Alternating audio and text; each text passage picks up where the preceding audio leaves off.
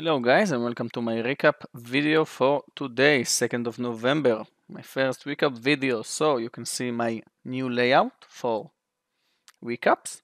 This is the P&L for today. This is the S&P, which is important to see my entry, the daily chart and the intraday chart. So let's start with SDC. I took SDC above 924 and then I added a little bit above 934 because of the daily chart. The stock touched 13, then dropped to 8, 9, and I thought that because we have 28% of short sellers in this stock and a very nice support with the 200 SMA, the stock will bounce today, so I took it for a long and I stopped out, but my original stop loss was 914 and I stopped out 919 because of this support, and it's good, which is good because now it's under 9. Well, I will follow SDC tomorrow as well. So that was my first loss, 412. My second trade, this is the second day in a row that I'm losing money on Beyond, was Beyond, and the only reason that I took it is because of the daily chart. We have such an extended daily chart for Beyond from the 200, almost 197, drop one-way ticket from 197 to 143. So I thought today we're going to see green day and Beyond, but maybe tomorrow, because I don't mind to lose 300, 400 every day, because if I will catch it the right day, which I thought is today because of this move up, that could be a very green trade for me. So another stop loss with Beyond 448.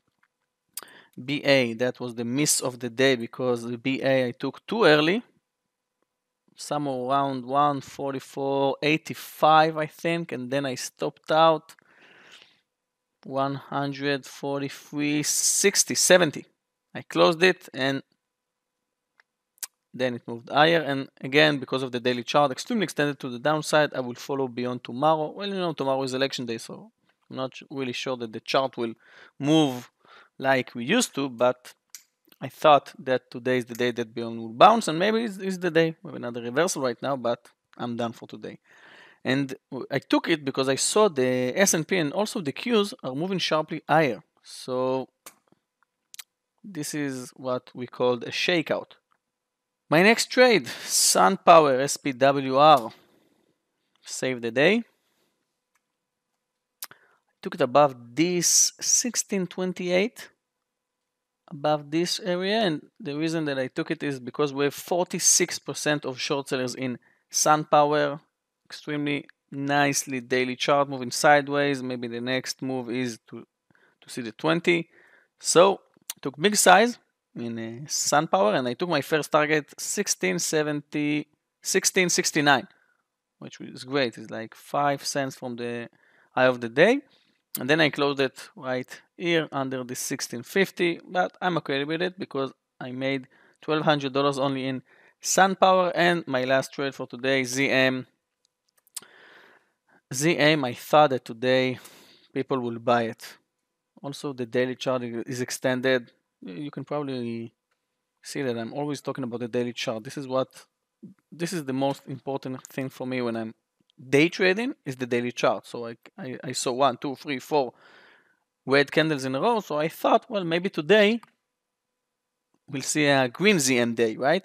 So ZM opened up, crashed, and then I saw this $25 move, moved lower. Here I thought, no, this is not enough, but here's when I thought, okay, I can take it right now. I took it above 465 and I stopped out, took small share size, but still this is $569 loss. And I finished this day $522 in the red zone, but nothing special. This is a normal day, normal red day for me, so nothing special. And the market, after a strong move to the upside, now is moving lower. And that's it, guys. My first recap video with a loss, small loss, $500, but thank you for watching. See you tomorrow.